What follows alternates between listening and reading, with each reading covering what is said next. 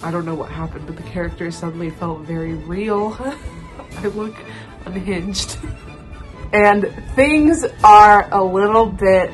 Oh my god, that's painful. Selena is playing with a demon's corpse for like fun, to like tease Rowan. She like grabbed its fingers and was like, boring. I don't know, Kale is so boring. He's so flat. I'm stressed out. It's not real, it's not real, it's not real.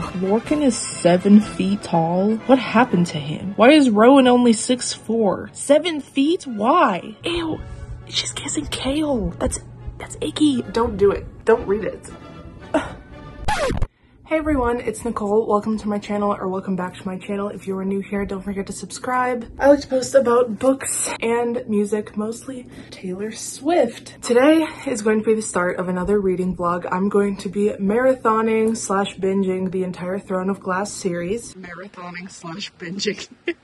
Little did I know I would be starting this series in early June and not finishing until late August. I have a really good sizable TBR stack, but then I placed some holds because everyone's been talking about ACOTAR lately on like all of my social medias, and I originally was going to read that. Then I found out it's not even a finished series, or maybe it is. I'm kind of confused on that. It doesn't seem finished, but Throne of Glass for sure is a finished series. This is going to be a spoiler-free reading vlog, so you can see if this series is worth the hype, but I will have a spoiler section at the end for anybody who wants to discuss. I actually don't believe I've ever really read a high fantasy type series. I've done my research on the reading order, and I think I'm going to start with the novellas because it gives a lot more backstory to the world that we are in. All I know is that this series is about a female assassin. There's a few different kinds of romances going on. I don't believe it's too spicy. I feel like ACOTAR is pretty spicy, but yeah, I will be reading the novella prequel first. Novellas, there's 5 novellas, but I was able to find a book with just all of them in one. I'm going to be reading the penultimate and the one before that. I think it's like Tower of Dawn and Queen of Shadows, I believe. I'm going to be reading those in tandem with each other because I guess they take place during the same time. It's not like a chronological thing. And I found a reading order online of what chapters you're supposed to read of each one before you like switch to the next one and just kind of complete them at the same time. So I'm very excited to be doing that because I've never done that with a book before. Books, I guess. So that section is probably going to be happening concurrently, and the timestamps down below. I think that's about all. I'm going to be going into this kind of blind. As I said, it's a female assassin, and that's all I know. Hopefully we'll be getting some more explanation and a backstory with this novella prequel collection. I really hope this is as good as everyone says it is, because I just finished reading It by Stephen King this morning, and I could not take it seriously. I like a lot of Stephen King's works, but it was really rough. It was really rough. It was like on crack. It's more of like a comedy than a horror, I swear to God. I feel like 80% of books that are over 600 pages probably shouldn't be over 600 pages. It is Friday night and it's kind of late and I have to be up kind of early tomorrow, so I think I'm just going to read the first prequel in this book. It's just until page 77, so that shouldn't take long. Kind of a busy weekend to start us off, so hopefully I'll be able to kind of kick off at least one prequel a day until actual weekdays are occurring, and then maybe I'll be able to hit them a lot faster. Time to start.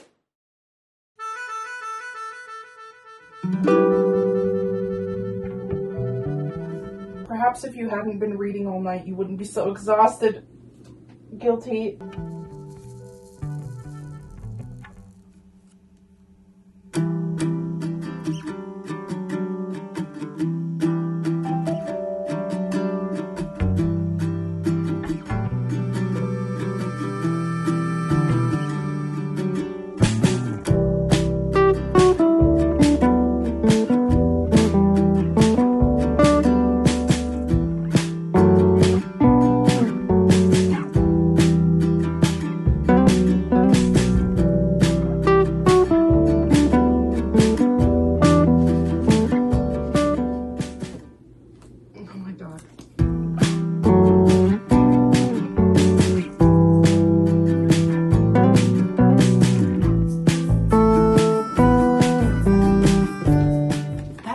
Business being so good.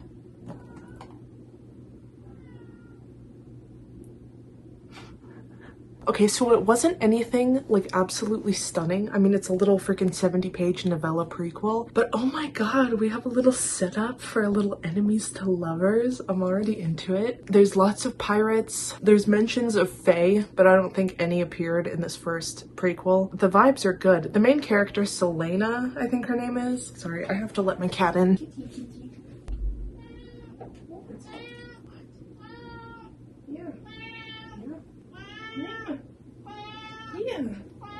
Come on. You want to be in the video? Yeah. So we've got our main character, Selena, who's like one of the best assassins there is. She's literally only 16, by the way. And she has a friend who's also an apprentice of the same person she is. Princess, I'm talking. If you want me to hold you, I can hold you. If that's what's gonna shut you up. But like, you have to stay in my arms then. So Sam and Selena are both being trained by this same like mentor who's teaching them, Princess, please, how to be like the best assassins that there are. And Selena is supposedly like the best one. She's being trained to like take over for their mentor. I forgot his name. It starts with an A. It's a fantasy series, so I don't know how to pronounce like shit. I kept looking back to the map in the beginning because they were naming like these different areas on the map. I'm glad that we're having these like 5 prequel novellas because I want to familiarize myself with the locations, and each one I think is probably only going to focus on like a small area at a time. So this one had Sam and Selena's mentor sending them to go do this like business deal with this pirate. His name is Rolf. Selena is just like sassy about everything, and she's a fiery character. Some of the things in the beginning I was like, okay, this is a little bit cringy. She's like always angry all the time, but I don't know, you're 16, what can you do? And then Sam is 17, and so he sends these 2 teenagers to go do business for him with this pirate. And Selena is like not too pleased with the circumstances surrounding this deal, and she like is trying to persuade Sam to see from her point of view, and they like create this whole plan. I don't want to spoil anything. At the end, things were happening. There was a lot of, it got very fast paced like about halfway through to the end, and I was really liking it. But then they kind of like cover up what they've done in this way that I feel like they're not going to get away with it completely. Like it seems like they did, but I just feel like their mentor is going to be asking questions because it just seems way too like neatly wrapped up in a bow. It was good though. That was a really good start to this series. I'm excited because the Sam Selena enemies to lovers thing, I'm feeling it. I'm really feeling it. At first I was like, this is a little cringy, but halfway through and then on till the end, I was like, yes, absolutely. This is what I'm after. It was probably 3 out of 5 stars. I know that doesn't seem so high compared to like how much I'm raving about this. I'm raving about the world building and like the potential that this has as a series. Like now I'm very excited to really get into the meat and potatoes, but as a novella itself, like it's fine. It's just a 70-page quick thing. Nothing crazy out of the ordinary or unique.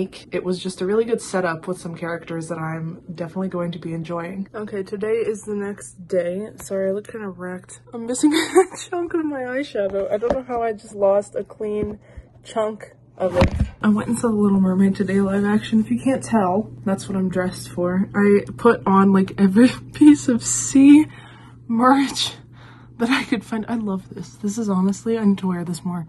And I did my makeup inspired by her tail and like clam bra. This is obviously the clam bra, and then this is like the tail. But in the live action, her tail's like a purple blue and not like a greenish blue. It's not my best work, but I was in a rush and it's been on me for a while, and now I'm getting greasy and oxidized, so we're just gonna turn that off. That's, I have my mermaid ring on, which I love. I have this ocean wave. Hi Princess, and then this sea turtle. I'm very on theme. Today I'm going to be starting the second novella, The Assassin and the Healer. Princess, please let me talk. Speaking of pets, Max, Eric's dog in the film, the live action one, is so cute. I'm obsessed. He's like a perfect real life version of the dog in the original 1989 movie. But yeah, it was an absolutely amazing live action film. I think it's probably my favorite live action Disney movie that I've seen so far. I haven't seen Mulan and Aladdin. I saw Cinderella and Beauty and the Beast and Jungle Book, I believe. The Lion King didn't look good at all, so I didn't see it. So I'm gonna like take a shower and then I'm gonna start this one, and I'm very excited because this, stop zipping for 5 seconds, because the first novella was very promising. Also, I need to show you what you're balancing on right now. What? How many times do I have to tell you I'm filming? Today was everything to me. Okay, I'm out of the shower. Also, can we just talk about how many times she mentions the stench of unwashed bodies? It's high fantasy, so I don't know exactly what time period this is. It's giving very like 1700s, I think. But yeah, that sucks. That really sucks. I feel bad for her. I'm now just going to speed through the second novella sitting here because I just took 2 Benadryl and the clock is ticking.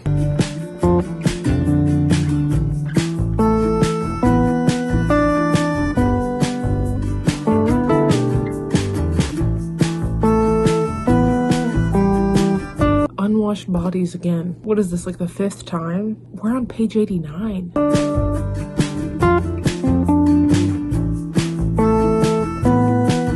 Okay, so it seems she did get caught or like suffering consequences for what unfolded in the first novella, where I was like, I don't think she's gonna get away with this. She didn't. Not completely anyways. And that's like the entire premise of this one. Okay, thank God. So they're like following in consecutive order, and it's not jumping characters. It's the same Selena, and it is focusing on a different part of the map, so I get to kind of like explore each one in each novella, I'm assuming.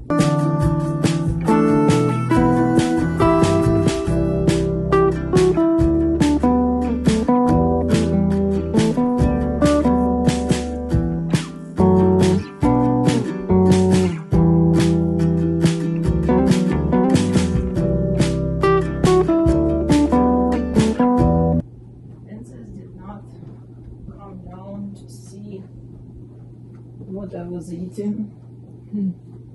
Okay, 2 replies for you to check. I took 2 Benadryl. Can you let me finish? But you're gonna fall asleep.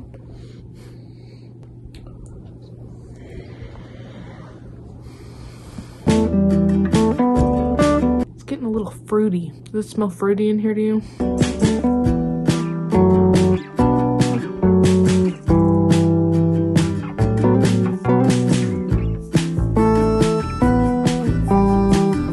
Selena calls other women females. That's a red flag.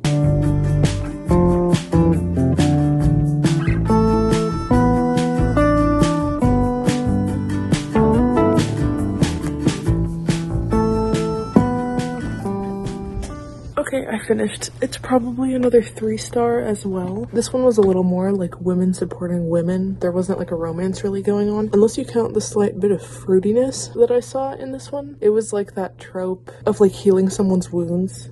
Basically Selena meets this healer and it's a little fruity, but also she talks about Sam and how they're like friends now, which is the person who was really giving enemies to lovers in the first novella. I really like that it's in chronological order. She is now sleeping on a ship heading towards some kind of barren desert wasteland where she has to go train with some other assassin as her punishment for doing what she did in the first novella with Sam, and how I thought she was gonna get caught and she did. This is now her punishment. She has to go to like this deserted place and do some remote training there. It was fine. The females thing was a little cringy. I'm so tired of reading the phrase unwashed bodies. I'm still very excited for the main series because I feel like those are just going to be better. I'm trying to breeze through one of these novellas real quick before I have to start working this morning. The fact that her mentor, Arabin, I think it's pronounced, literally beat her for what she did 2 novellas ago is just insane. Like in the first novella, she was talking about him almost kind of like a father figure. Like the vibe was very like, oh, he taught me everything I know, like very respectful of him. And now obviously it's like an abusive thing. And what? This is dark. I have an update. Okay, so I finished the 3rd novella off camera. I don't want to have just a ton of clips of me reading. This was the longest one yet, and I think the best one. I still would rate it 3 out of 5 just because I'm someone who sticks to the unfortunately only 5 choice rating of like Goodreads because I use Goodreads. If Goodreads had half stars, I would probably give this one a 3.5. It's not like amazing just because I think it is a novella and this is a story that's just gonna shine through more in the main series. We're understanding more about this world. I'm understanding Selena a little bit more. She meets this girl named Ansel, and this is like Selena's first female friend that she ever really has, not counting the girl, oh, what was her name? I already forgot. In the previous novella, who was a healer, but that was a little fruity. I noticed Selena and Ansel, it's very much like a female friendship going on. Is the healer and the assassin, is she actually trying to make this fruity, or am I just jumping to conclusions? I'm not even gay. I just like find romance in like the smallest interactions. It seemed more like in this one they were trying to set up this love story, not love story, but like an attraction between Selena and the son of the assassin trainer in the mute master, basically. His son is kind of attracted to Selena. She kind of like shares in that attraction with him, but she's thinking of Sam back home, the enemies to lovers guy from the first novella. But basically, her little relationship she has with Ansel, friendship, is a little complicated in this book, but there are some amazing quotes that come out of this longer novella just pertaining to female friendship. And, you know, we discover a little bit more about this world, how it's very much like a patriarchal society, just like our own. And I always thought high fantasy classified as something that was like very intimidating and complex to get into, but there are just so many parallels to our world that I don't feel that overwhelmed. Also, I think having a set of novellas to really immerse you into the world before you get into like the full main series is also very helpful. I'm understanding things more. I just want to get into the full series so badly. I have this much left, 2 novellas, but the writing style was just really shining. I think this being the longest one is why it's one of the best novellas, because the plot lines just have more time to develop. The writing style is just more interesting. She has more to say. Characterization is like happening in this longer novella. I think it was over 100 pages. I wrote down some thoughts. Yeah, I think female friendships going forward in this series will be very interesting. This one had a bit of a twist, but I do like where it was going originally. The twist was like interesting. It was just, you know, the setup was very one thing, and then we got something completely different towards the end. She had enough pages in this novella to really get the ball rolling, I guess. I think that's about it, honestly. I'm going to try to like quickly speed through the last 2 novellas tonight, but I'm not completely sure if I'm gonna have time. We're gonna give it a solid attempt. I just want to start the first book in the series tomorrow so bad. I guess those more tricky political backgrounds and histories probably is more like adult fantasy than young adult fantasy. We'll see where I go from here. This is like the first real actual fantasy I'm reading, other than like the Twilight series, Warrior Cats, The 9 Lives of Chloe King, oh, Daughters of the Moon, the Need series, which was fucking terrible. Oh, and Miss Peregrine's Home for Peculiar Children, which is kind of historical fantasy. I guess I've actually read a lot of it, but I don't think I've ever read high fantasy, and I didn't even really know what that was.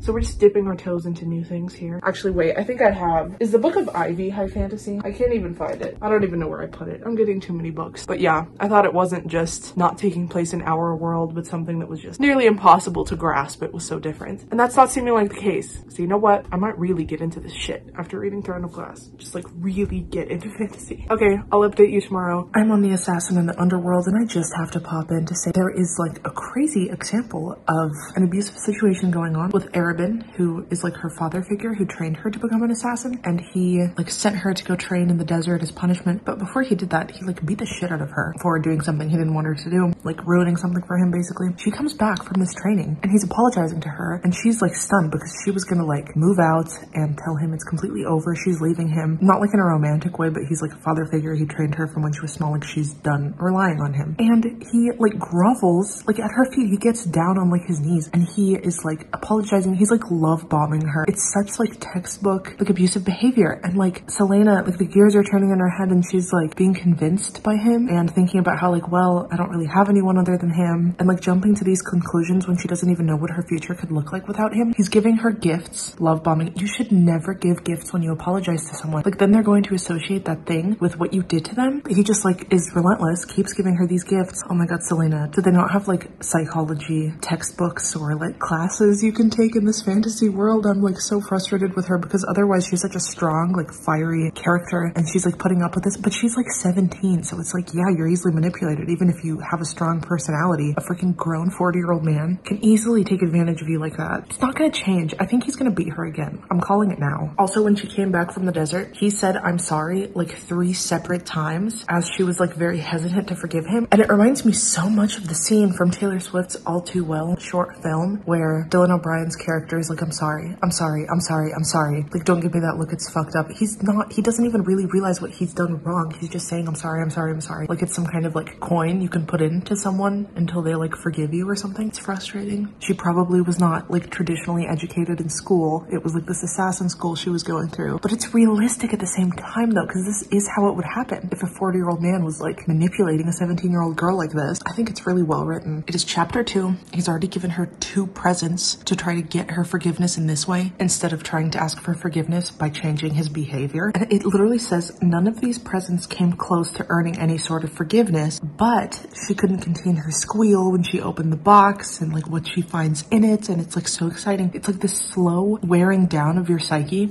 until maybe you even forget why you were so mad in the first place, because they've like conditioned you into like getting this high that's associated with them because of all these gifts. It's so simple, but it's so accurate. So I finished The Assassin in the Underworld, and I definitely should have vlogged me reading it because holy shit, the pacing, everything about that one was just, oh my god. The Enemies to Lovers was lovering. I was right about Arabin, by the way, the whole love bombing gift giving thing. It's definitely not a sign of someone who is willing to make actual changes to their behavior. Selena kind of made like a stupid mistake in this one, especially in regards to like how he was like love bombing her and all of that stuff. And there's something that happens related to that. She's like easily manipulated. There we go. She's easily manipulated because of this. Like she starts, you know, her resolve starts to get worn down with all of these apologies and gifts that Arabin gives her, and she ends up being kind of taken advantage of in a way. And it's really frustrating because you can kind of see her thought process being unsure as her resolve is wearing down. So it definitely feels like something that could have been avoided if she would have just trusted her gut and her intuition. But she's 17. What can you do? I think it was pretty realistic for a character of that age to behave in such a way. There's another betrayal in this one, similarly to the last one we read. I'm sure there's going to be lots of themes of that happening in the main series. I just have this feeling it's going to be like heart-wrenching betrayals happening. But oh my god, the scenes, I don't feel like this is a spoiler because it's like I told you, it felt like Enemies to Lovers, and sometimes people feel like that trope and stating that a book has that trope is like a spoiler, but it's like something like this sets it up from the beginning, like, oh, these two characters have this dynamic, but like maybe they feel something deeper for each other. Sam and Selena, her partner Sam, who's a year older than her. Selena's 17 in this novel, he's 18, and things are happening. Selena gets herself into some trouble, and what do you know, Sam is there. The pacing of it is what's so just delectable, because literally like 2 chapters later, after this very intense scene and Selena's in trouble and oh my god, is Sam gonna help her? Is he gonna be successful? We see some things happening in the way of romance, and the way it's written is just so delightful. Like their dialogue between each other, the way it's set up, the tension, the angst, it's just, and it's on a very small scale because it is a novella, and it just again makes me so excited to read the full series. It's very pining, dramatic. This has been the best one so far. I'd definitely give it a 4 stars out of 5. I'm really afraid there's going to be some 5-star books in this series. I'm afraid I'm going to be feeling a lot of emotions while reading this series. But yeah, this one just had great character development, really great plot lines. Like after these last 4 novellas, we've seen them kind of being built up. All of these 5 novellas together is like the length of a standard novel. We're not really doing what I thought we were doing, where we would like visit a different area of the map each time. You know, Selena goes on this like crazy journey. She lives here and then she kind of goes down here, and then she's over here for a little bit, and then she goes back to where she lives in Adderland, and nothing's really happening over on this side, which is fine. I mean, I think I'm familiar enough with what's going on and with the geography of the place. It's a smallish country anyways, so I feel not overwhelmed. I feel like I have a really firm grasp on what's going on. I'm so excited to see where it goes from here, and now I'm going to be reading the very, very last novella, The Assassin and the Empire, and I am going to be recording clips of me reading it, because if this last one that I read was any indication, I might be feeling things for this last one. So I'm very excited to get into that. Time to get all nice and cozy under my blankets with my snoozing cat.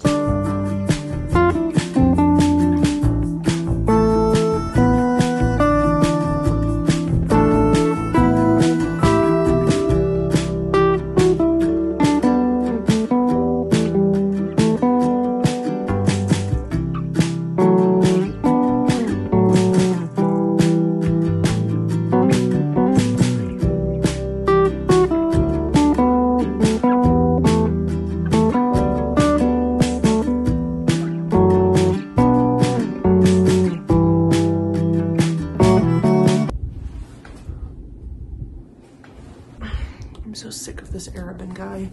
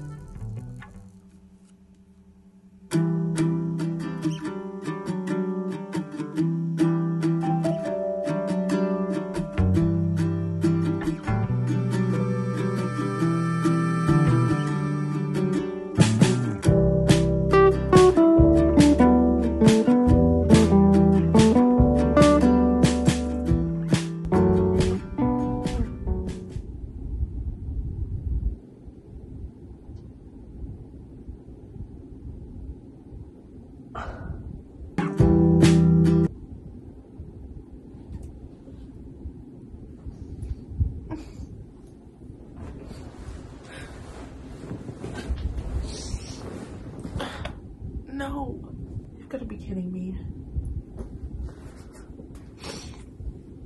I feel like I'm gonna throw up.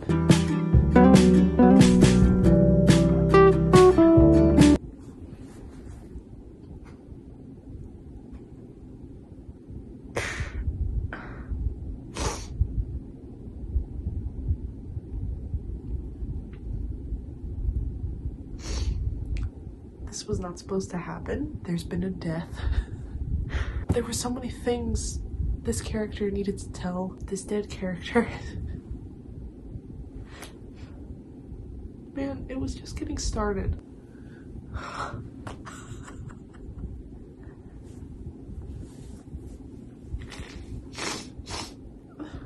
The thing about this soap. If you know, you know. Oh my god, I feel like I'm gonna throw up.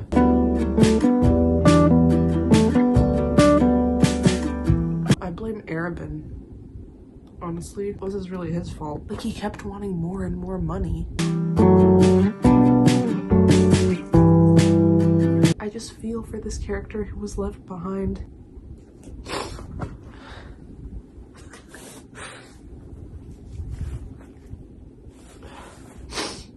That's awful. I wasn't expecting to feel this deeply, but like the characters were so developed at this point. I feel like this isn't going to be the last time that I cry. So when I made my Taylor Swift Joelle Why It's Okay to Be Upset About Their Breakup video, and I was like comparing it to fiction, like when a couple breaks up in a book and you're like sad. I mean, like I never cried over Joe and Taylor. I was just like, oh, this is so sad, and I really like felt deeply. I was getting comments on that video, probably from like locals who don't know anything about what's going on, but like so many people were like, you shouldn't cry over fiction, period. Like, it's fake. Like, this is definitely not the channel for you then. It's not real. It's not real. It's not real. Man, that hurted. Okay, continue. It's like the little things that she writes about.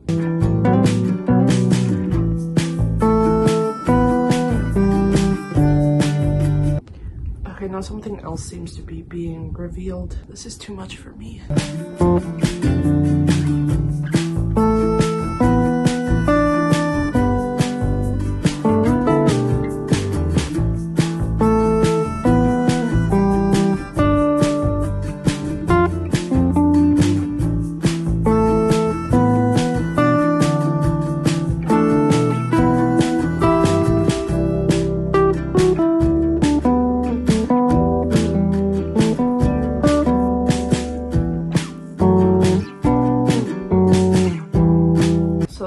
Smashed all my fucking hopes and dreams. How do I even rate that? At first, when the sad stuff started happening, I was like, you know, I'm a sucker for a book that can make me cry.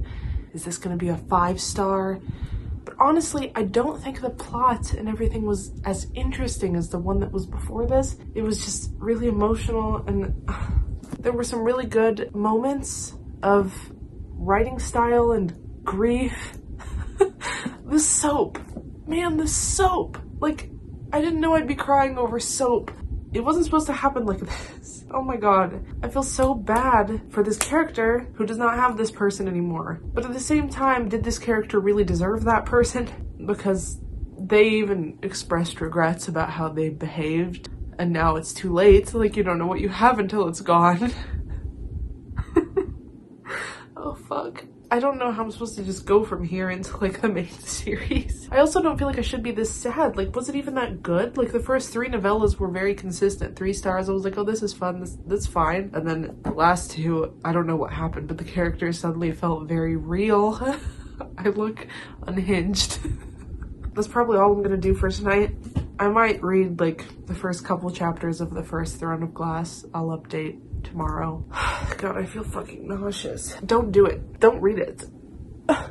I mean, when you really, sorry, I just needed to come back in here for a second because I am emotional. Like, when you think about, like, the very nature of this profession, Selena is literally an assassin. I assume she's going to meet some other assassins. Like, you cannot get too invested or too attached to a character because they're a fucking assassin. It's just the nature of it. Like, oh my god. And there were desires to find, like, an honest profession, but it ended up not happening. I fucking blame Arabin, honestly. The mentor guy who's, like, shit and was love bombing. I think everything kind of just comes back to him. This is her villain origin story. Okay, that's all.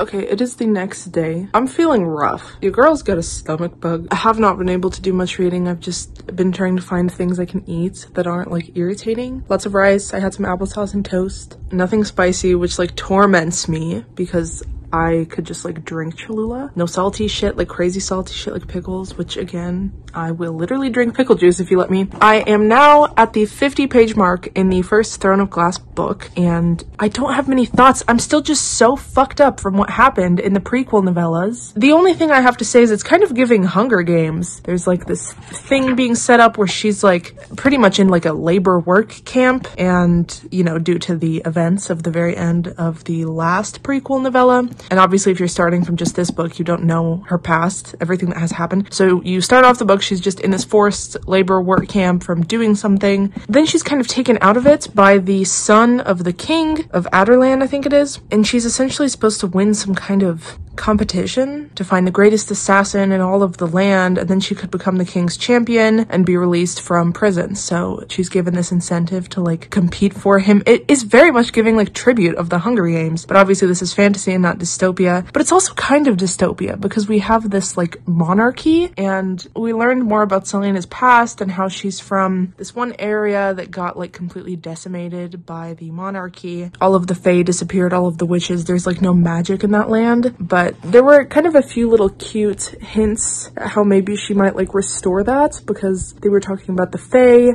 and she fell asleep in a tent. She woke up and there were, like, tiny little footprints to her bed, and somebody had left these flowers at the foot of her bed. She knew it was some kind of, like, infant or child who had done this. Obviously some kind of fae or something. We haven't been introduced to any of those characters yet, but yeah, it's kind of slow. It's kind of, like, slow paced. This is a 400-page book. I'm now an eighth of the way through and not much is happening. So hopefully the ending will be a little more action-packed. But yeah, Katniss Everdeen, Selena Sardothian, getting similar vibes, at least just from the main novel, not including the prequel novellas that I already read. Okay, it's like my third day on Throne of Glass. I got really busy, so I haven't made much progress. I'm literally on page 135. Selena's not how she was in the prequel novellas completely. Like, there's this guard who's pretty much watching after her, and his name's Cole, I think, C-H-A-O-L. I'm not sure how to pronounce it. And he has to tell her, like, you need to take a bath, like, you need to wash yourself, which is so crazy because the Selena from the novellas was so high maintenance and loved to take a good long bath, or multiple. She was super girly, and, like, I related to that. I love to take a good long hot bath, sometimes many. I love a good soak, but it just doesn't seem completely authentic to her character from the novellas,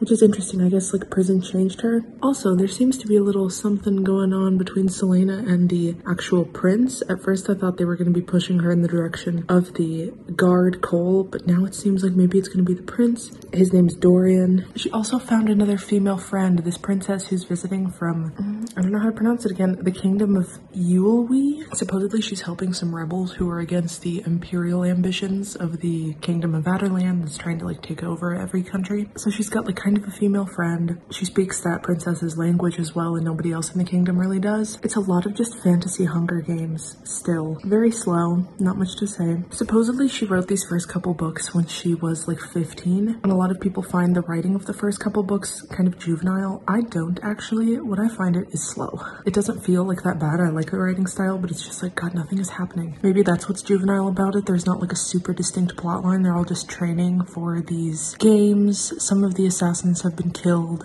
Someone murdered this one cannibal who literally eats people's eyes. They found him dead. And then another one tried to escape, so one of the guards, like, shot an arrow through his throat. There's no, like, tea. There's no, like, drama. I probably need to get, like, another 100 pages in before I'm able to give another, like, substantial update. Also, you need to read the prequel novellas first because there are spoilers in this first book. I guess the prequel novellas were super formed in her mind before she started writing the series, because the characters from the prequel are like coming back into this one, and like there's definitely spoilers for what happened to them in the prequel, and if you don't want to be spoiled, read the prequel novellas first. Yeah, that's about all. I'm gonna keep reading and hoping the ball gets rolling. I have a few quick thoughts from reading before my work meeting. So it seems we've got a little bit of a love triangle going on between Cole, the guard guy, Dorian the prince, and Selena, but it's like kind of unclear if Cole actually likes her. But anyway, Cole and Dorian are kind of like fighting over Selena. She's a little bit attracted to Dorian. I don't think there's much going on about if there's anything actually happening between Cole and Selena, or if Cole actually finds Selena attractive and vice versa. But yeah, it's love triangle-y. They're both like coming to her room in the middle of the night and like trying to interact with her. Also, all of these competitors, so many of them keep winding up dead in the castle and no one knows who's doing it. It's definitely not Selena, but it's kind of horrifying, and someone's like eating them. It's like brutal, and that's giving very much Chamber of Secrets. So we have these like competitions every few days. Selena is still in the running. There's this guy named Kane who seems to be the opponent she'll probably wind up with at the very end, and she needs to like win so that she doesn't get sent back to Endovier, the prison in the like salt mine mountains. But yeah, Chamber of Secrets. These people keep turning up dead, no one knows why. And also there is a literal chamber. Selena finds this chamber in her bedroom, like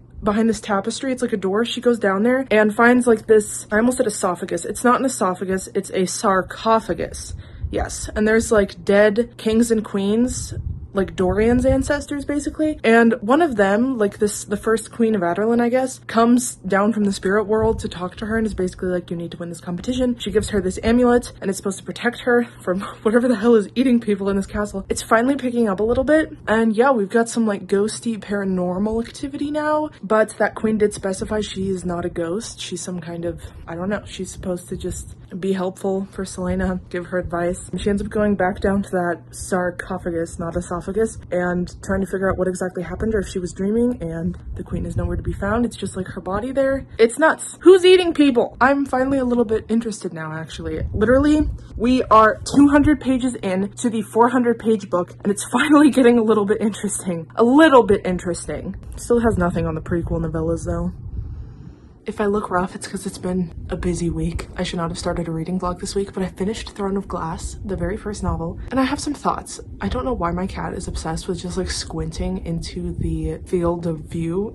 Okay, she's leaving. I just didn't give a fuck about Cole or Dorian in the same way that I gave a fuck about Sam. Like, it's not just that I am more interested in enemies to lovers and that dynamic, more so than a love triangle. Like, a love triangle can be cool and good. Like, I ate Twilight up when I was 9 years old. That was like the first YA I ever read. What is going on with my hair? Give me a good love triangle. But this one just wasn't good. It took forever and there was no chemistry. I was literally giggling at some parts when Sam was in the picture in the prequel. I just didn't care about Cole or Dorian. No chemistry. Didn't understand the romance with either of those men and Selena. It just didn't make any sense. They were both like such privileged little boys. And with Sam, it was more interesting because like he's an assassin as well as Selena, so they have something in common. They grew up together and they like fought a lot, but ultimately it like turned into something more. It was just a lot more interesting and angsty. I do think the Sam enemies to lovers thing could have been angstier. I definitely could have enjoyed them spending a little bit more time as enemies, but I understand it was a prequel thing. She didn't really have a lot of time as far as like pages goes. It was really good for what it was, I think. I love the Nehemia friendship with Selena. I hope that continues for a very long time, especially after seeing Selena get betrayed by her, I believe, only other female friend she's had in the prequel. Yeah, the very first Throne of Glass book was very much Chamber of Secrets meets The Hunger Games,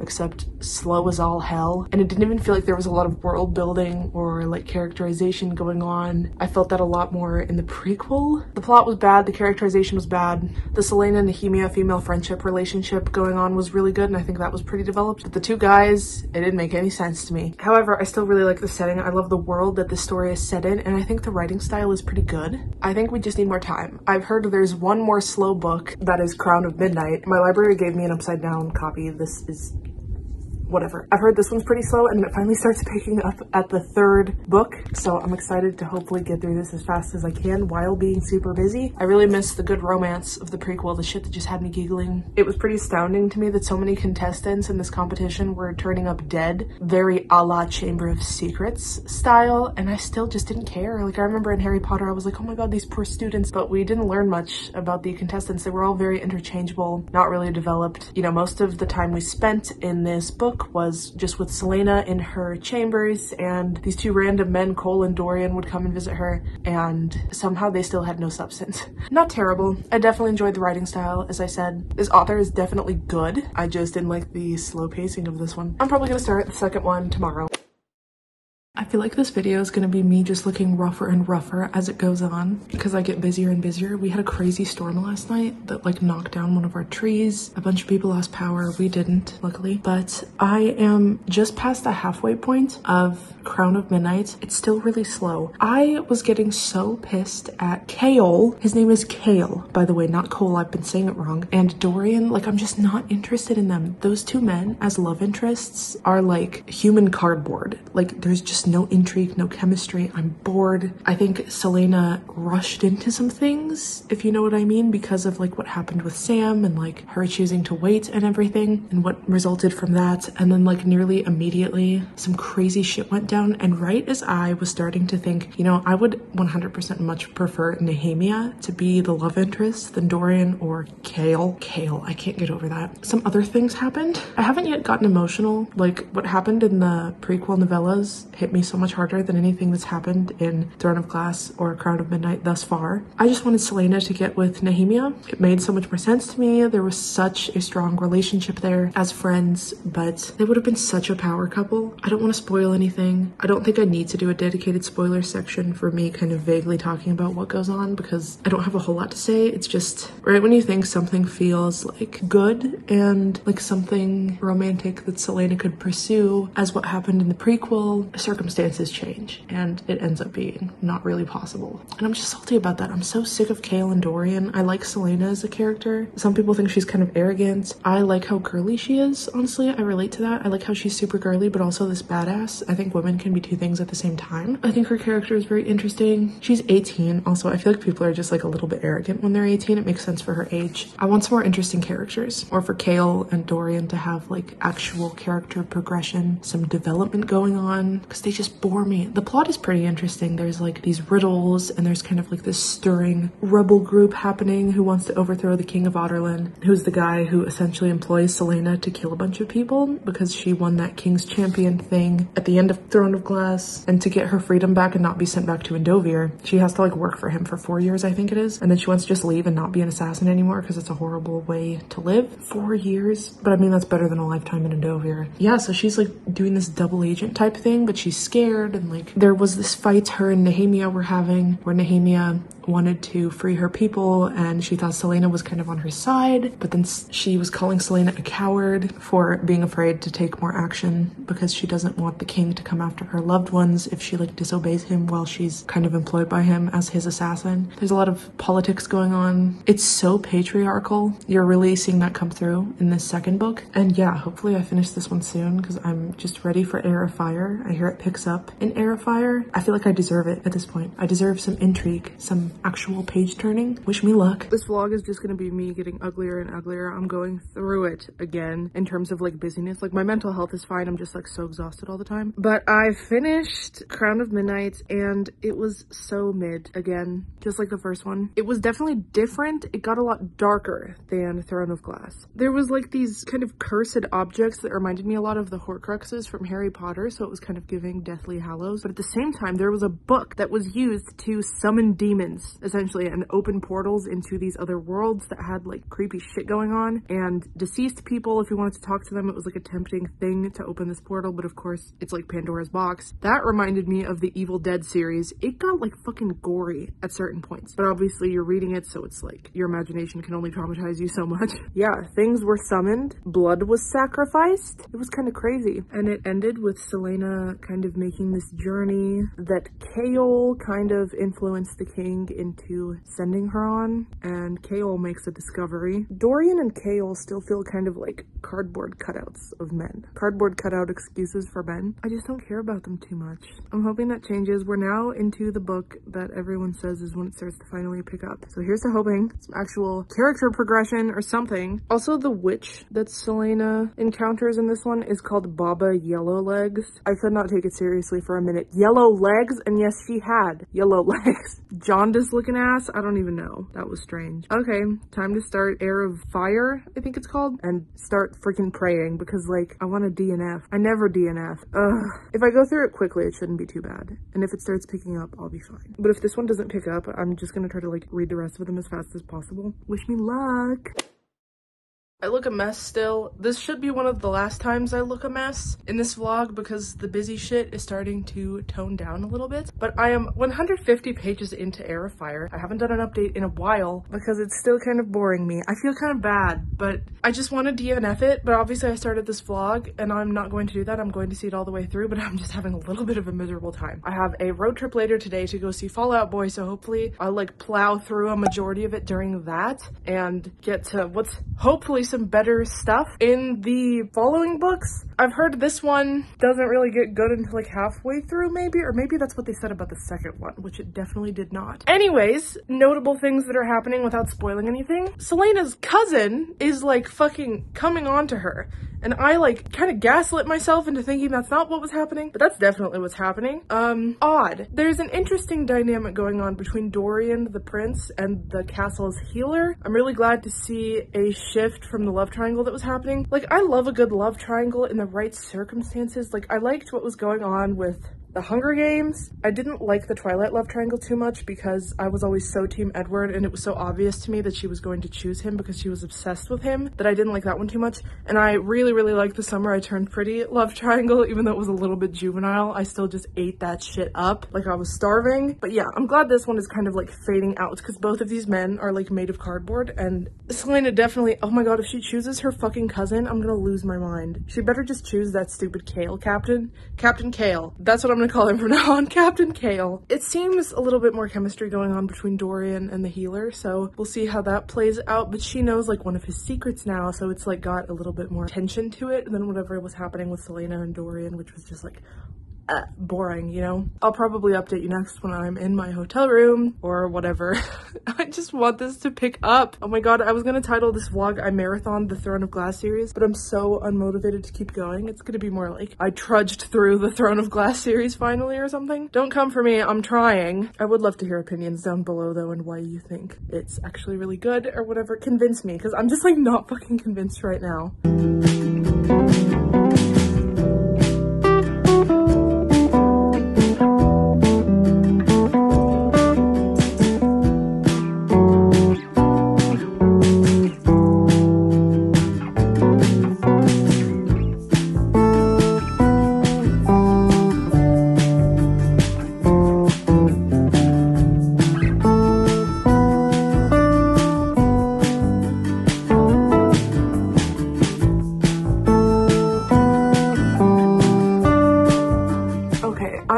This far on Heir of Fire, so I have almost 200 pages left, a little under 200. I have not given an update in a while because honestly I barely read while I was in Kansas City seeing Fall Out Boy. I read in the car on the way back, but on the way there it was really dark and late, so didn't really have much light to read. I was also dead exhausted. Didn't read at all in the hotel room. And I brought two books. I literally brought this one, and I also brought the second one in the series. And because I thought I would finish this one and then start a new one. That was ambitious. But I have some more thoughts. I think it's getting a little bit more interesting finally, halfway through Heir of Fire. Of course, I'm not going to DNF it because first, I don't DNF books. Second, I'm doing this for a vlog. Like, I literally committed to it. I'm not just going to DNF it. But it is finally picking up, like, about halfway to a third of the way through the third book in the series. I loved the prequel, obviously, as you saw. I was crying. I was living for it. So many emotions, especially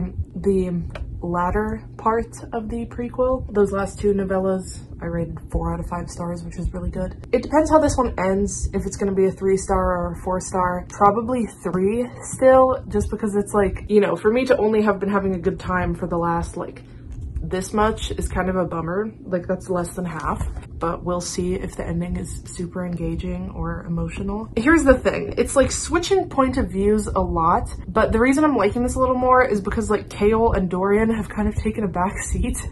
I just don't find them interesting to read about. Dorian's got this thing going on with his healer and it's better. It's better. I'm seeing like some actual chemistry going on. It makes a little more sense than Celaena and Dorian did. Chaol doesn't have like shit going on. He's got some drama with his father. It doesn't show him too much. It's mostly kind of like his friendship with Dorian that gets focused on when it switches to his point of view, or whenever it's Dorian's point of view and he happens to be interacting with Chaol. And Celaena is on this journey. She's been gone the entirety of this book, like from the castle in Adarlan. So Dorian and Chaol are in the same place. Celaena's off in Queen Maeve's kingdom, so she's Fae, I believe. We haven't had a whole lot of interactions with her, but she was basically sent there to like kill that entire kingdom and give their naval plans to the king of Adarlan, so Dorian's father. But there are some things happening that I don't want to spoil, but that lead to her not wanting to do that to Queen Maeve. Even though Queen Maeve is like a little bit morally gray, I don't know if I completely like her yet or not, or if we're supposed to, but basically Celaena is in that other kingdom and she finds this guy to train with, and his name is Rowan. And things are a little bit, if you saw me while I was reading, there were some moments where I was like, come on, now kiss already, you know? And things really started picking up as I was reading this on the way back, Kansas City, from seeing Fall Out Boy. That's when things were like really starting to have that same enemies to friends / lovers dynamic that was really reminding me of the Sam-Celaena dynamic from the prequel. I just like Celaena more with someone who's just a little spicy, not like spicy, but like someone who's just got more punch to them as a character, as a personality. And this guy is like, kind of intolerable. I hated him for a second, but like their banter, their interactions, and then when they have like a soft moment together, it's just giving. I don't know. I just like that a whole lot more than anything that was happening with Chaol and Celaena, or Dorian and Celaena, especially Dorian and Celaena, because Chaol and Celaena were kind of like not getting along because he's like the guard and she was like the prisoner, you know what I mean? But it still just had no dynamic to it. Like it was just boring. I don't know. Chaol is so boring. He's so flat. And here we have Rowan and he's got some personality to him and I'm liking that. And the third point of view that it's kind of flashing back to is this clan of witches, and I'm not sure exactly where they are on the map, but they're basically, I think they've been banished from the wastes, so they're trying to get like their area back.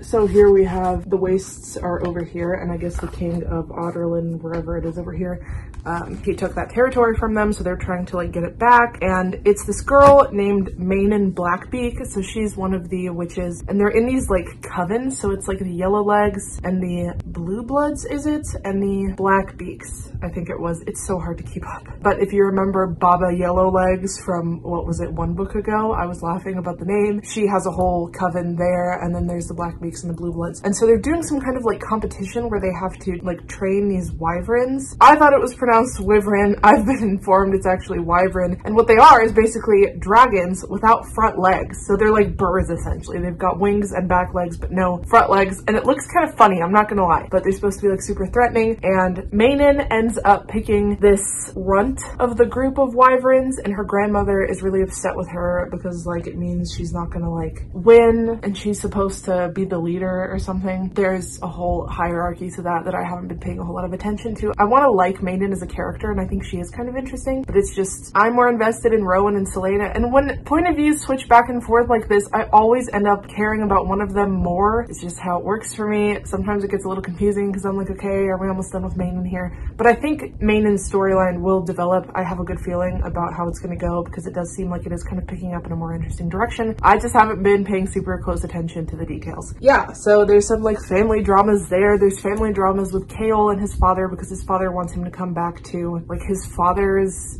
kingdom and like take over there, and Chaol wants to be loyal to the King of Otterland and like stay in the castle and like protect his best friend Dorian. And the reason he was able to get Selena sent away was like having his father back him up, Chaol's father back Chaol up, and the reason behind why they need to send Selena to that other kingdom to like steal the naval plans and like murder everybody who is in that kingdom, like the castle, like she was sent there to sabotage and kill everyone who is royal, basically. But he has like ulterior motives for doing that. He's not like, he's kind of morally gray too. He's not like a huge asshole, but he has reasons for doing this. I just don't want to spoil them. And yeah, I might keep reading this morning, maybe not. I'm tired, man, and I have like other things to do. I hate being this busy. Not as busy as I was last week. Things are still not ideal. So yeah, that's where I am. I just want to keep reading because I just want to see what happens with Selena and Rowan. That's like all I give a shit about right now. It's weird because I don't usually read romance a whole lot. A lot of it is like super cheesy to me, but like when it's romance featured in a genre that doesn't typically have a lot of romance in it, I'm like grabbing at those crumbs they're giving me, full on grasping at straws, trying to make it more romantic than it is. I'm interested way more in the relationships and how characters interact with each other than all this like battle training and training of the wyverns and things like that. So I hope Selena and Rowan are like endgame and Chaol is like not in the picture anymore. He needs to find someone else. I'm tired of this Chaol-Selena dynamic. Okay, so I just got out of the shower, but I finished Heir of Fire prior to that, and I've been like marinating on it. The ending was a lot stronger than the beginning and middle. Those sections, the beginning and middle, were definitely slow, but at about like 80 to 90% of the way through, I started understanding why she had taken so long to kind of dialogue through some things. By the end, Dorian also got a lot just better as a character. Like I can tolerate him a lot more. Chaol is still like, he's just so like cardboard. I'm really into Rowan because his dynamic with Selena reminds me a little bit of how her dynamic with Sam was, like up until Sam got very declarative of like his true feelings for her and everything. I don't have a whole lot of thoughts other than the ending just in general feels like it was setting up the fourth book, Queen of Shadows I think it's called, in a really good way. Like now I'm starting to feel some potential. Potentially we could have like a 4-star read now for the fourth book, maybe finally. I think Dorian's father, the King of Otterland, is absolutely insane. I mean, I've thought that for a while, but if Dorian doesn't kill his father, I'm going to be so disappointed because the way things happened at the end of this last book, I was so pissy. I wasn't super upset, but I was just like, this is setting it up too perfectly for him to like take vengeance. At certain points, I was getting like goosebumps because parts of it were reminding me of kind of how I felt while I was reading The Hunger Games, like this rebellion revolution type of vibe. I also was listening to a Throne of Glass playlist to really get into the environment, and I think that was helping as well because some of these just drag for so long and take so long to read because they're like 500 to 600 pages that like I need to be listening to some kind of playlist while it's happening. My cat is very talkative to just immerse myself into the world, get me into the right headspace. I hear that one of the books that I'm going to be tandem reading, Tower of Dawn I think it is like mostly about Chaol, so I guess he's still up for debate as a character, but as of right now he's still boring. A lot of the book was still pretty boring and lengthy and slow and so much character development going on, and there were so many switching points of views, and I would like be really interested for a second and then it would just be like a few more chapters of like the other point of views until we got back to that set of characters, Selena and Rowan. I'm just gonna tell you right now, that was like most of my intrigue. They haven't even kissed yet at the end of this book. I don't know if they're actually setting it up for something romantic. Am I just like gaslighting myself? But I feel something coming. It was giving me goosebumps. I'm super invested. It was still a 3 out of 5 though, just because the bulk of the book I was like, this is kind of a struggle to get through. I didn't care that much until the end, but I have high hopes for Queen of Shadows. It's the longest book thus far, so it better not let me down because I don't know if I can get through another 500 plus pages of what I just read for the most part. So here's to hoping. I will update you probably when I'm like 50 to 100 pages in Queen of Shadows. We're about halfway done, and this is a slow burn. It has been quite an acquired taste. I'm very glad I started with the novellas because they gave me this hope that it will eventually get better since those were written later on in Sarah J. Maas's career. I was like, I know her style gets better. I'm just gonna push through, hoping I got to that point now. So wish me luck, please. I am so shiny. I did my skincare. Princess, are you wishing me luck? Are you wishing me luck? You want me to read it to you? There's no cats in the story, I don't think. There's a Labrador, Fleetfoot. He's still around. I love that little boy. Chaol like saved him. I think it was Chaol. Drama's happening in the castle, basically. Okay, so I reached the halfway point of Queen of Shadows. It's been a minute since I've updated because there were like 3 days where I couldn't read more than like a chapter or two, I think, because I got really busy. Rowan finally made an appearance in this book after Selena left the place that she met him and went back to Otterland. He appeared only like here, like literally just like 10 chapters ago, but this was still very interesting and a lot of action and a lot of really interesting plot points going on. I did miss him though, I'm not gonna lie, and I've been going through some shit, grieving this one character. If you know, you know. Stuff that happened in the prequel, basically. It's all like hitting me hard again. I was crying the other day and adding all of these songs to my Throne of Glass playlist that described that grief. I don't know, I just got really sad all of a sudden, and yeah, I'm glad Rowan's back, and there's been a few scenes that are like, ooh, what's going on? Got me kicking my feet, giggling in my bed. I really like Selena with Rowan because not only do they have way more in common, which I think I've already talked about before, but they just seem way more balanced. Like, Rowan understands her, like he's gone through some of the things that she has gone through, if you know, you know, and he understands. Like, Kale, I think sometimes just doesn't get why she is upset over certain things that happened in her past, the prequel. So yeah, they have a balance of like, they both lost something very similar in their lives before, so I think they're just on kind of more even footing. They understand why the other may not be necessarily fully all in. They still haven't even kissed yet, but I'm like fully manifesting this relationship between the two of them. It's also tricky because Rowan is literally immortal, like he's been around for centuries, and Selena is 19, true 19. Also, my last quick little update is there was a scene, if you will have read the prequel, you know, when Selena smells her favorite lavender soap on Rowan, and I nearly lost my shit because of back in the prequel when she was with Sam and she smelled the like cheap soap on him because she wouldn't let him use her expensive favorite lavender soap. Just the lavender soap has me in a fucking chokehold. But oh my god, that kind of sent me into a spiral. Yeah, I talked a lot in that first prequel where I was like, maybe she doesn't necessarily really deserve Sam. She's kind of a morally gray character. The more we get into the series, the more we see bad sides of her. I'm still rooting for her. I still really enjoy her as a character and think she's ultimately good. We see a lot of her thought processes, but yeah, Rowan doesn't treat her as perfect like Sam kind of did. She kind of didn't deserve him. But Rowan is like also, you know, he was irritating me at certain points in the last book, and I thought he wasn't treating Selena completely right initially, but you know, they got to know each other. Things developed. Kale also has, I think, a bit of a love interest going on now. Her name is Nesrin. I think she is fully mortal, so I think they're a little bit more matched than Selena and Kale were. Not a lot is happening. We haven't seen a whole lot from their perspective, their point of view, things going on there, but that makes more sense. We also have Manon, the Blackbeak witch. That's like the third point of view that it's switching to in between chapters, and her dragon Abraxos, I think that's the name. They're using this like mortal girl Elide, I don't know how to pronounce it, to do their dirty work, but maybe she's part witchling. I don't know, it's kind of vague. There's a lot of details going on and it's a very thick book, so it's hard to be like 100% on all the time because there's so much going on, so many explanations. I think I'm missing a few things. And lastly, Dorian. He was getting better and I think it was the last book, and then a whole bunch of shit happened, and it's not that he's like bad or I don't enjoy reading about him, it's just like, man, they really just took all possibility from him, didn't they? I'm hoping his storyline ends up playing out in his favor because it's just been upsetting to see.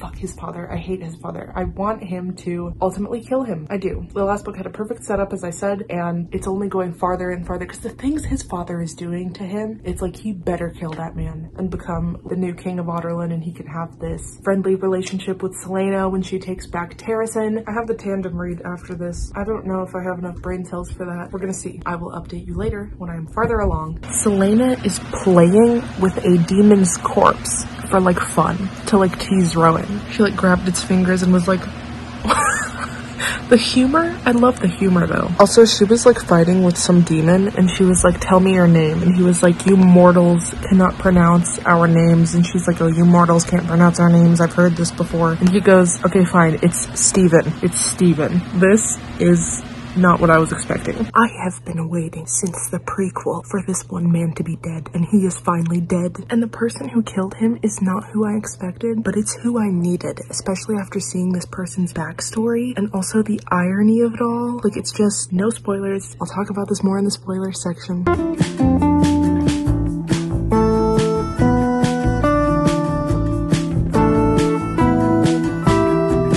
Jesus Christ, they are stringing me along big time with this Selena and Rowan thing. I don't think they've kissed yet still, and I'm just like following this breadcrumb trail, just like eating it up.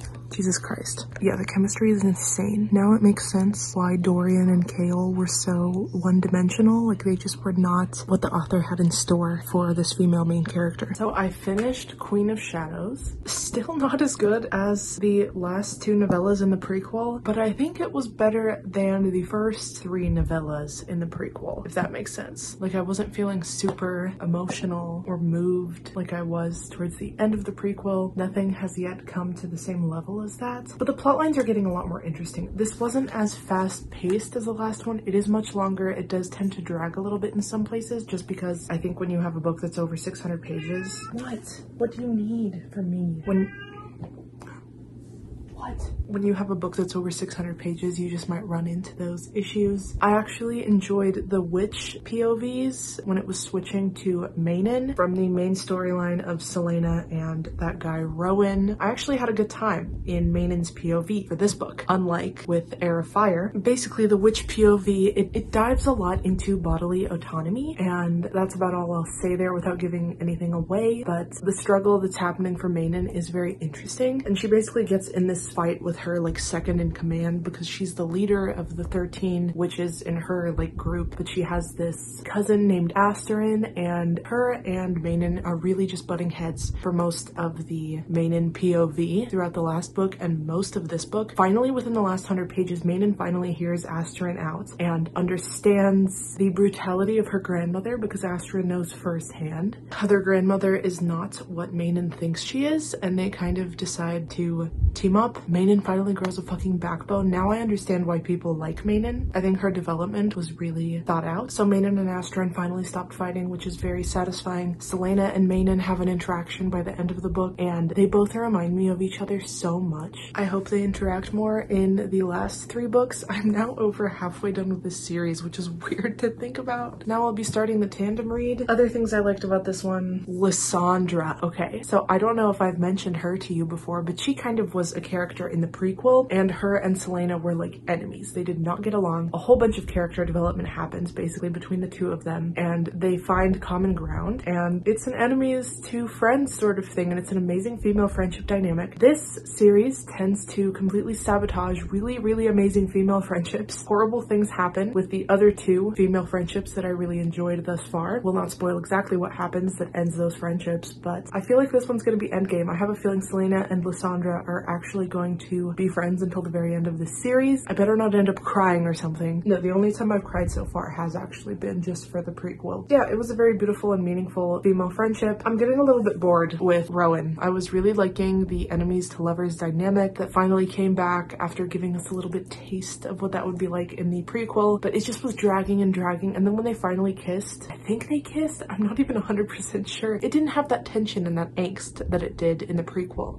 with that enemies to lovers dynamic, so I'm just like not as into it. I'm getting bored with it. No anticipation. I still like Dorian just as middle groundy as I did when the last book ended. Kale, I still don't really have many thoughts about. Maybe Tower of Dawn will change that, but I'm not too sure about that because I've seen a lot of not good reviews of Tower of Dawn. Something happens to him in this book that's kind of unfortunate, but I think things will end up being fine. He seems like too important of a character. Maybe he'll become more important later because he's just like stayed the same for so long, and Dorian has changed a lot. Overall, I think it was 3.5 out of 5, rounding down to 3 because it's still just like, I don't know, I'm just not feeling much. Is this blasphemy? I feel like so many people love this series with their whole hearts, but it's just good. It's fine. This one was stronger than all the others. The plot really thickens. I'm glad that I finally was not trudging through Mainen's chapters anymore. I think the characters just got a lot more interesting, even though this was slower paced and tended to drag in some points. A lot of development going on. Those are all my thoughts on that. Now you can see my tandem read pictured in the back, but if this goes well, I might decide to tandem read Twilight and Midnight Sun because I still haven't read Midnight Sun. That'll be in an upcoming vlog if this goes well. Hopefully I don't get too confused. I will update as I progress.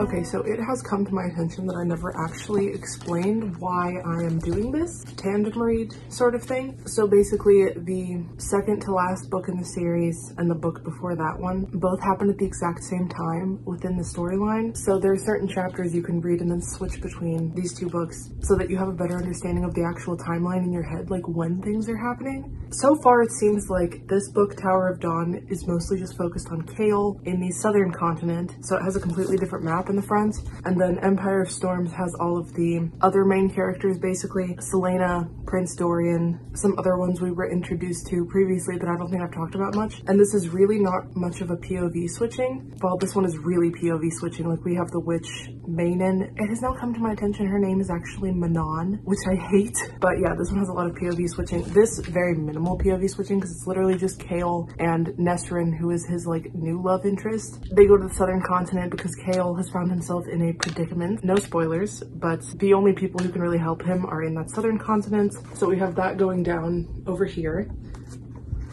The main storyline takes place like above this on this map, and the southern continent is like down here, if that makes sense. But Empire of Storms does come first in the series and Tower of Dawn is after that. But the thing is, I guess this one ends on a crazy cliffhanger, which makes you want to read the final book in the series immediately. But then chronologically, I guess you have to skip to this one, which is like going back in time and just seeing what happened to Kale while all of this was happening. And if you're not a huge fan of Kale, it's just recommended to read them at the same time so that you're not overly bored by this one. Which brings me to my next talking point, which is that Tower of Dawn is actually not that bad.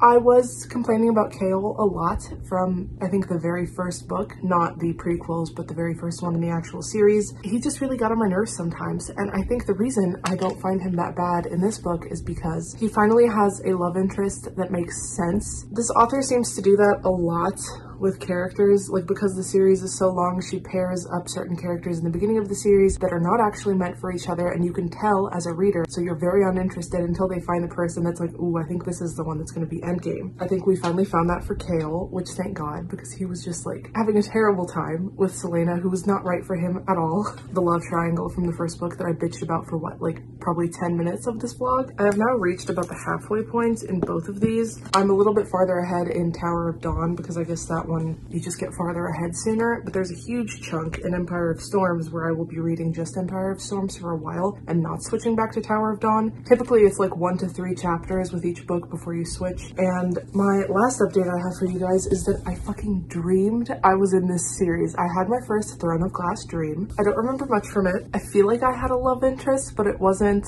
one of the characters that we've met yet. At least I don't think it was. It's very fuzzy, but for the most part it was like me. I think I was by the sea because these continents have a lot of seashore around them. I might have been a mermaid. That would be pretty typical of me. I mean, are we surprised? There have been no mermaids yet appearing in this series, but there have been sea wyverns, which are like sea dragons basically. They haven't really made an appearance, but they've been mentioned. And I am really banking on the fact that once they're mentioned, it means they are going to make an appearance. We've also recently got to a point in Tower of Dawn where I have read the first parts of the book, so I'm on part 2, and this is what it's called. So they better not let me down. Either they're going to be actual sea wyverns or maybe possibly mermaids. I don't think so. I don't think there's mermaids in this series, but a girl can hope. And yeah, that dream was basically just very immersive. It was a lot to do with like the geographical area of the series. It's pretty atmospheric. It is high fantasy, so you're in a completely different world that doesn't even exist. So I think it can kind of embed itself into your brain in that way. I think those are all of my updates for today. I'm enjoying it,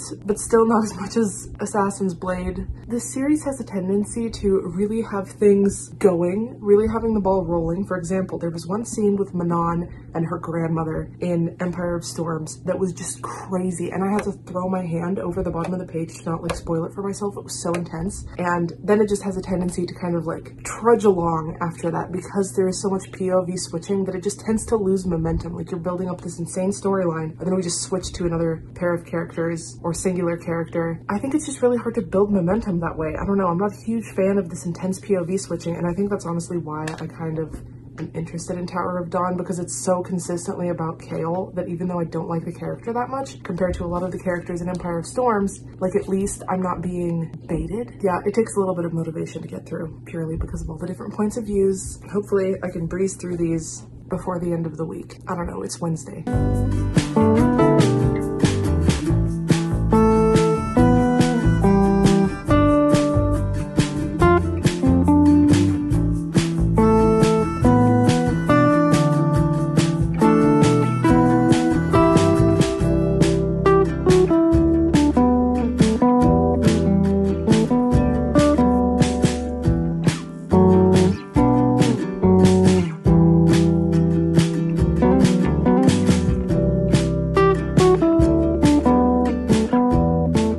Okay, I'm making more headway on the tandem read. This is Tower of Dawn, so this is about what we have left. I hope to finish it tomorrow. So Kale, just as a character, is just like kind of irritating, but I'm liking Tower of Dawn because there's a lot going on. It's a new continent we haven't explored. I like the new love interest. There are a lot of redeemable aspects, and the writing of his romance with this new person who like makes sense with him is really good, and I'm enjoying the pairing, and the way they have their first kiss is just like so well written. It's like, it's crazy. It has to do with like overcoming this obstacle. Without giving any spoilers, it has to do with the horrible thing that happened to Kale in the last book. I think it was Queen of Shadows, the fourth one. So something happens to him where he has to go to this southern continent to solve that problem, and there's this girl who's like helping him, and it's just a very climactic scene. Like it has to do with more than just them kissing. It's like he is making a lot of headway in overcoming this problem, and like she's helping him, and it's just like chef's kiss. But like now it's kind of like expanding more on this romantic relationship that they're starting, and I just feel such an ick with Kale. Like even though he's not with Selena, who he originally was kind of interested in, like in the first book, and I didn't like that pairing at all, even though she's not involved at all, I just get the ick so bad. Like she's kissing him and he's like putting his hands in her hair, and it says she'd kissed him breathless and panting, and then actually licked the sweat from his neck, and I have the biggest ick right now. I don't want to keep reading this. Luckily it's only a few more chapters until I switched to Empire of Storms. I got through that huge chunk in Empire of Storms that was without any switches to Tower of Dawn, and that was really interesting. I like Empire of Storms a lot. All of the scenes that had me like having to slam my hand over the bottom of the page so I don't spoil the end of the chapter for myself, all of those moments happened in Empire of Storms. I'm enjoying Tower of Dawn, but I feel like I would be enjoying it less if I wasn't tandem reading it, just because Kale gives me the ick, and this one is a lot more slow paced than Tower of Dawn. But yeah, I just had to get that off my chest. I'm not having a good time with these romance scenes now that the actual tension is over. There's no more romantic tension. They finally kissed. I'm not interested in him. He gives me the ick. I don't know what it is. It's so weird because I don't see like a physical appearance since it's a book character. Like he sounds like he looks fine or maybe even attractive, but it's just his entire, ew, she's kissing Kale. That's icky.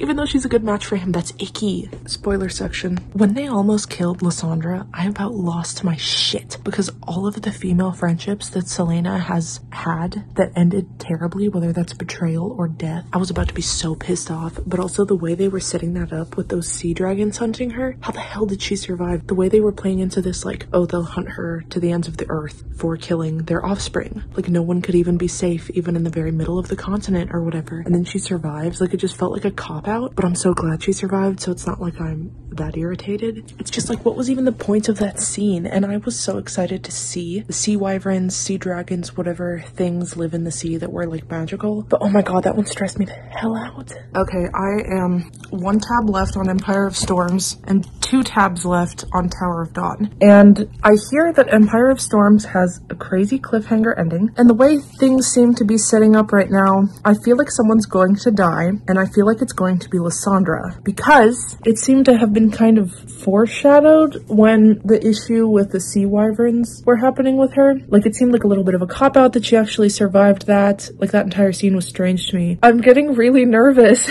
And when I looked up the tandem read and like why people do this and everything, it's like done in a specific way to where you end Empire of Storms first because of the crazy cliffhanger, intense ending, and then the very end of Tower of Dawn does spoil Empire of Storms in that way, because Tower of Dawn does come chronologically after Empire of Storms. So I think what happens is like Kaol in the southern continent finds out the news of what happens at the end of Empire of Storms, and that's when the 2 stories kind of intersect. I'm getting so fucking nervous. I don't want to lose any of these characters. I keep thinking like there's no way they could kill Dorian because he has such intense powers that match Selena's. Obviously Kaol's not going to die because he has his own whole storyline here. He's not even in the thick of the action. He's in his own book. I don't see them killing Rowan, Selena's love interest, because that's just too devastating. She's been through too much already. Or maybe there was a returning character recently in Empire of Storms, like the last maybe 5 chapters. Someone who did betray Selena and ended up coming back and kind of getting on good terms with her again. We haven't seen this person since the prequel, so it's like crazy, and it's such a nod to that, and it feels like nostalgic. Even though like I read all of these pretty close within each other, it feels like so much time has passed, which there has, I guess, in the storyline. But okay, we're gonna finish this tandem read. They better not kill my girl Lysandra, I'm telling you. Ugh, I'm stressed out. I want a really epic, satisfying ending. I don't want people to die, but I know that's probably gonna have to happen. Also, I oiled my scalp. That's why it looks like shit. It's not like dirty. I mean, I do need to wash it after this, but I wanted the oil to like sit. That's why I look crazy. Let me finish my emotional journey in peace. Okay, so I finished Empire of Storms, and I just have the end of Tower of Dawn to finish. I'm assuming they all find out what happens at the end of this book. So that was not really what I was expecting. I mean, now that I think about it, like a cliffhanger, I think what I was thinking it would be doesn't actually make a whole lot of sense now that I am thinking about it. And yeah, I would have been so pissed if I'd have read this book and have had to move on to Tower of Dawn and not know what happens after this. Basically, like a cliffhanger. I mean, I knew it was a cliffhanger. A cliffhanger doesn't make a whole lot of sense if there's like some intense crazy death, but it's unclear. It's like someone is missing, and the end of this book is like, that needs to be resolved. We need to figure out where this person is and what's happening to them. No spoilers, obviously, but my prediction was interesting. God, especially considering how it actually went down. Yeah, 100%. I feel very firm in my belief of doing the tandem read. It's not confusing at all. It genuinely just feels like a side-by-side timeline of like, okay, this is what's happening on this continent, and then we switch to like what's happening on the other one, back and forth, and it just makes a lot of sense. Some tense shit was happening at the end of this one. This is how much I have left. You see this little tab? Oh, there's a little bit left, a little chunk. But things were getting tense because I think they had found out what was going on over here, and it was like really bad. But yeah, I barely even want to read the end of this because it's like, what could you possibly tell me that is more interesting than what could be happening in the very final book of the series, which I just want to get to right now because like, what the hell? It was very hopeless feeling. Like, I wasn't expecting to feel so,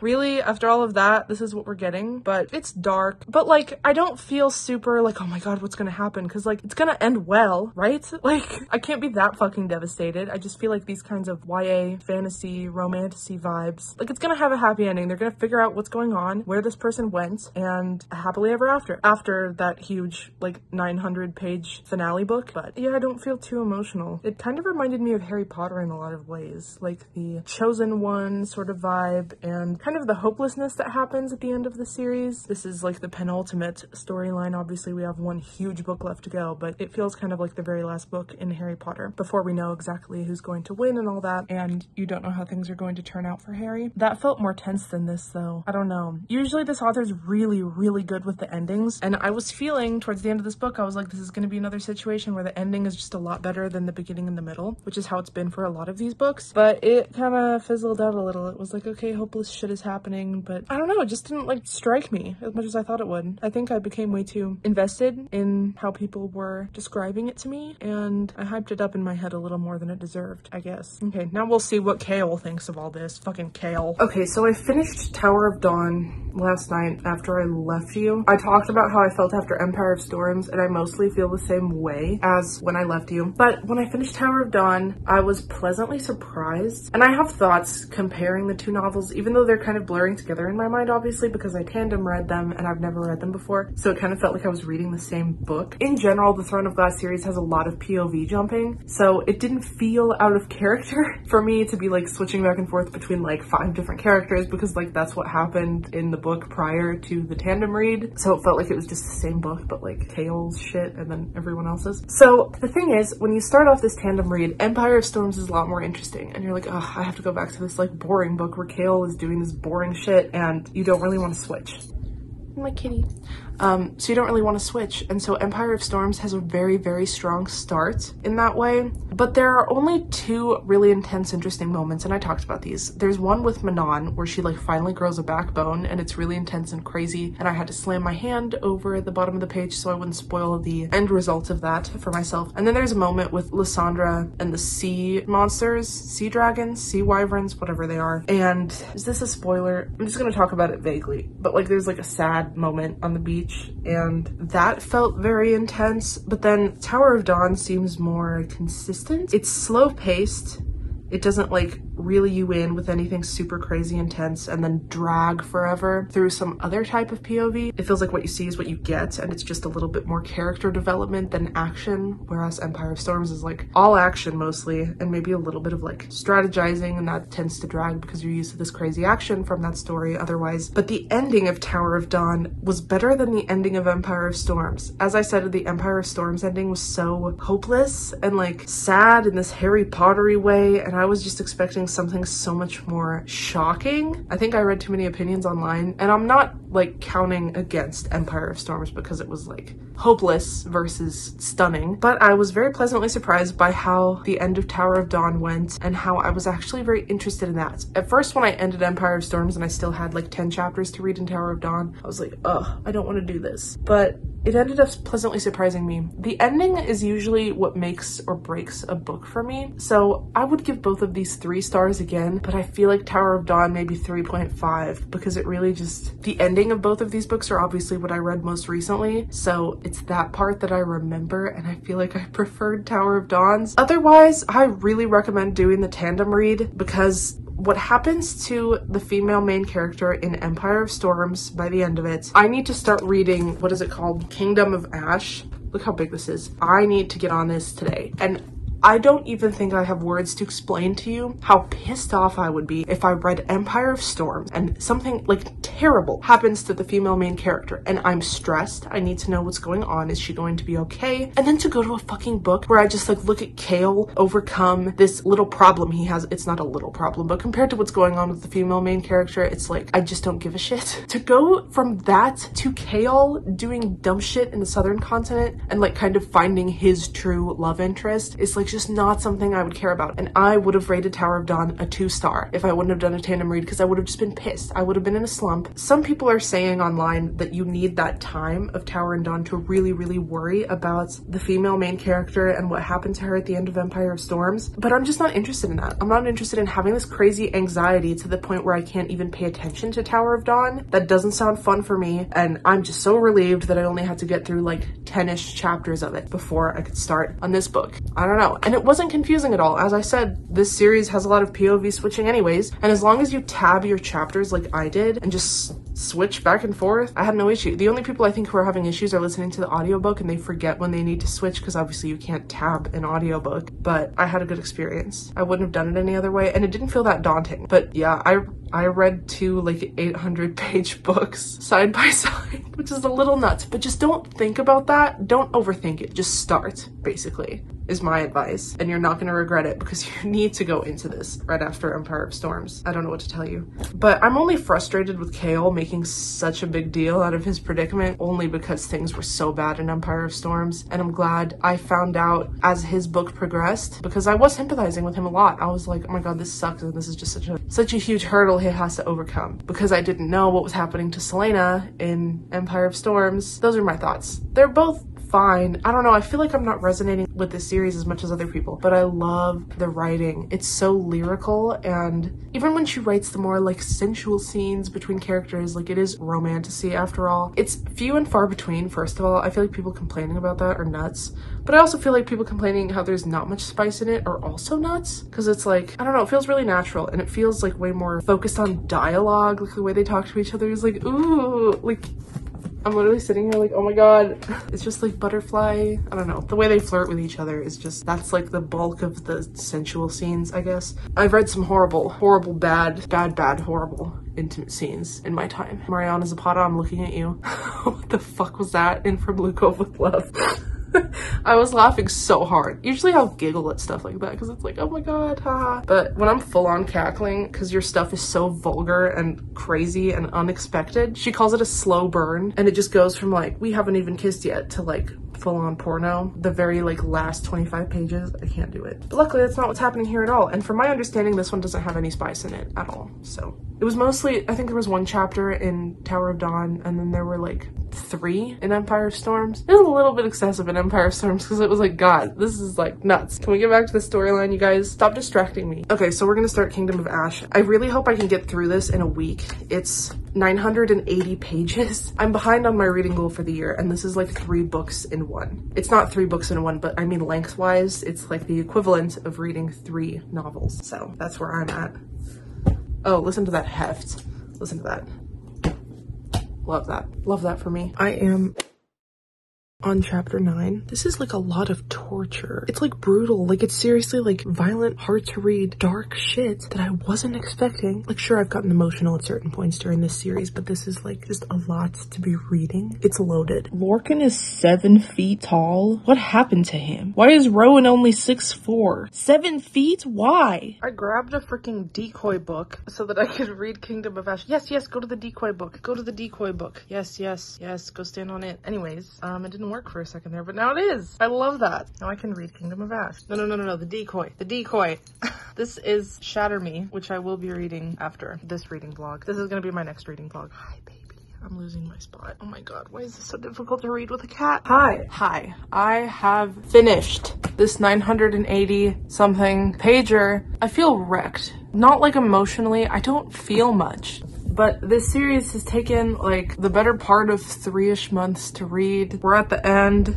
I'm exhausted. I stayed up late reading this, and I was like struggling to get through the last 100-ish pages. I think the beginning was really interesting because it had all those really dark torture scenes. I don't even remember the last time I updated you or where I was at, but it's just been a lot of battle and war scenes and very actiony. There were some moments of, what's the word? You know what they say about writing about like war is don't write about the cannons, write about the burnt socks or something. I can't remember exactly where that quote is from or what it is. I'm too exhausted, but it felt like there was a lot of the cannons and not as much of the socks.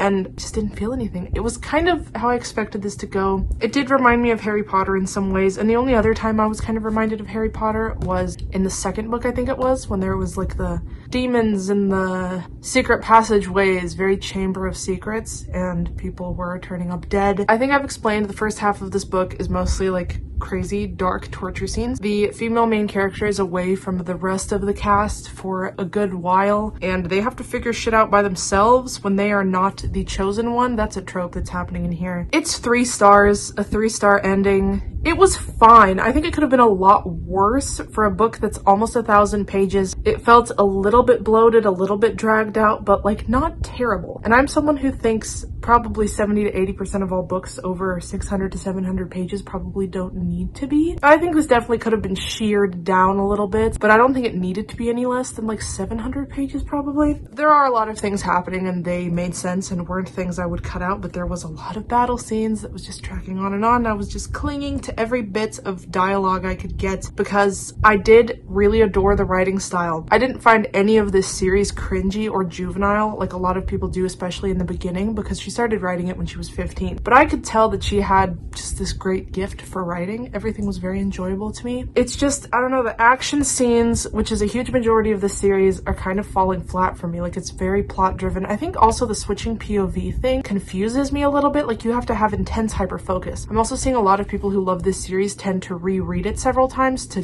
glean more from it. I'm not interested in having to reread a series multiple times to get everything and grasp it fully. I keep comparing it to Harry Potter because that's the only other experience I really have with reading a 7-book long series that is so plot driven, action driven. Harry Potter barely has any romance in it at all, and I loved that. And I think part of the reason was because it is in first person, right? I think there's some flashbacks and Harry uncovers things, but it's also just so digestible because Harry, he doesn't know what wizards are in the beginning, and you're introduced to this world through his gaze. This is just chaotic. I think you do need to read it a few times. I would recommend this. I feel like there are a lot of people who have loved it so much and it could kind of go either way. That's the thing about this very mid 3-star rating from me, is I could understand why someone would absolutely fall in love with this. It just didn't. I feel like I'm emotionally broken. I don't have a heart or something. I'm just not moved by this. You saw the only time I cried was at Assassin's Blade, those 5 prequel novellas I read where I was just like, not okay.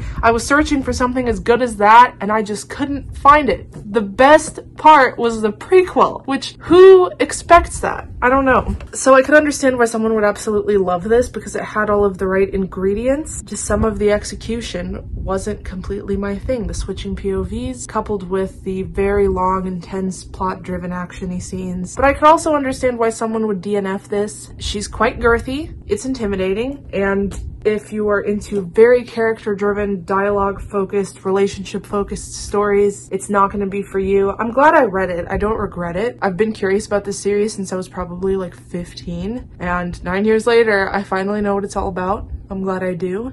I'm so exhausted. I was so dedicated to finish this today. I have like no thoughts, head empty right now. It felt like it was gonna turn dark for a second there, much like the way it goes in Harry Potter. I mean, it was dark. It was a lot darker than Harry Potter. Harry Potter is like middle grade, while this is like definitely YA. I think maybe I should have done a little more baby steps into fantasy before getting into Throne of Glass, because I was under the impression that this was the thing that you start with to get into fantasy, this or stuff like it, whatever that may be. But I think I need more of a trope where it's like the chosen one, but they are not introduced to the world, and maybe not jump right into switching POVs right off the bat. I have read a lot of switching POV stories before, but never any more than 2 or 3 characters. And this is like, what, 5 or 6? Especially once you do the tandem read, it's just all over the place. Like, I could be reading for an entire day, like 100-something pages, and I still would not get back to the character that I was reading about the day previously. I'm excited to read ACOTAR once it's a finished series. There are, I think, 3 books that she's still going to publish. Some people keep acting like it's a finished series, but it's definitely not, right? It looks like there's going to be a few more published. I think I'll be way more interested in that because, as I said, I love the writing style, but I just maybe want a little more romance. I don't know. I like the concept. It was fine. I don't have many thoughts or opinions, which is so boring. Good writing, a little slow, but not bad. If that's a boring reading vlog, I don't know what to tell you. I would love to hear all your thoughts on this series down in the comments. I kind of wish this could be made into a TV show or a movie or something, because I feel like I would digest it a lot faster and easier, and also if I consumed all of it in one go in like a week as opposed to 3 months, I might be remembering pieces from the beginning more that would resonate with me more when they're kind of like brought back in at the end. Connections are made. I want an abridged version. That's what I want. I want an abridged version to go back and read or listen to on an audiobook so I can kind of immerse myself in it a little more. I did really like the setting and the atmosphere of it all. I had a second Throne of Glass themed dream last night where I was in Aurelia, I think it's pronounced like that, the continent that this takes place on that is not in our world. Man, I just wanted to be there. It just seems in my head to be such a wilderness, beautiful, untainted by pollution sort of place. Obviously there are no like cars. It's not a modern world that this takes place in. It just seems so nice to be in such nature all the time. Even the cities. Everything just felt so lush and vivid in my head. This author has really, really good writing. The fact that I didn't even like it that much and I was dreaming that I was in the story regardless, she immersed me, and I give her props for that, definitely. Please let me know your thoughts on the series down below. I need to go take a shower and go to bed. I'm like dying right now. Now we're gonna skip into the spoiler section. I'm pretty sure I only have like one clip from the spoiler section, and that's me celebrating my victory at one of the characters dying, which is kind of funny. I don't even remember this at this point. Like, I don't even remember where I was or how I said it. Yeah, click off now if you do not want to watch that spoiler. Give this video a thumbs up if you enjoyed it. If you want to follow me on my Instagram, it is right here. If you want to follow me on my TikTok, it is right here. My next reading vlog will be the Shatter Me series, which I'm starting hopefully tomorrow. From my understanding, this is more dystopian, romance, fantasy mix. I'm hoping I can fly through them quickly. Look at the size of this font in comparison to Throne of Glass. Wish me luck. Such an anticlimactic ending. It's over. I'm done. I hope you have an amazing day. Bye, guys. Arabin is dead, and I'm so happy because that sleazy ginger piece of shit has been getting on my nerves since the prequel. And the fact that Lysandra killed him, like someone who, you know, he has seen since she was essentially a child, and he like took her innocence from her. She was one of the only people around him who was not trained as an assassin, and she was the one to actually do it. Something about that is just chef's kiss. I'm so happy Arabin is dead. I'm just so happy I don't have to see him again in this book. I don't have to see his sleaziness. I don't have to see him like touching Selena's lower back like those nasty men in bars. I am really celebrating right now. I'm halfway through Kingdom of Ash, and I'm looking at like fan posts online, and I saw this one and it said Selena is dead. Like, she wasn't able to fight against the Valg princes and everything. She wasn't strong enough, and they killed her, leaving only Aelin. But now she's with Sam.